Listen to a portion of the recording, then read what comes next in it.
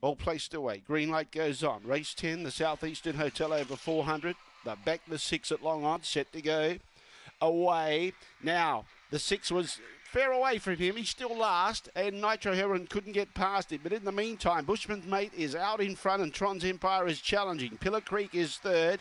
Behind those, we've got Nitro Heron, who's getting past Shore Load, and Eddie Eagle's too far back to stoke up. But Bushman's Mate, he was the happiest to be out there, and this is why he's going to kill them. Bushman's Mate wins by 6 lengths. Second, Tron's Empire. Third placing, Pillar Creek. Eddie Eagle got motivated ladies in a photo for fourth with Nitro Heroin, and Shore Load at the tail end of the field. The time around 23:30. Should be 2, 5 and 1. Photo for fourth, 23:28 the time. Bushman's Mate has been too quick, too classy, and a solid 23:28 to go with it as well. So he's run his PB here today. It's 2, 5, 1 and 8, 2, 5.